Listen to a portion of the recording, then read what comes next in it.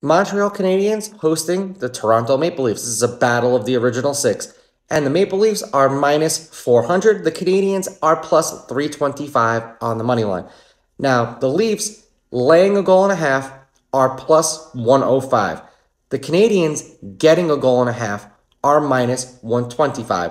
Now, the over-under is 6.5 goals. Mind you, it's almost 7 o'clock in the morning here on the West Coast.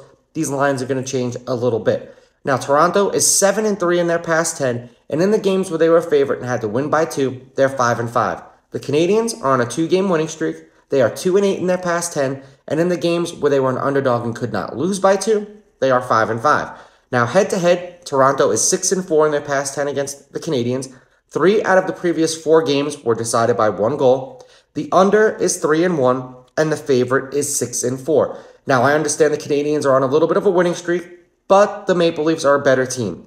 So I'm going to take the Maple Leafs with the money line, the Canadiens getting a goal and a half, and the under 6.5. Now, if I had to bet this game, I would take the Canadiens with the goal and a half because there's more value in that than betting the Maple Leafs to win the game.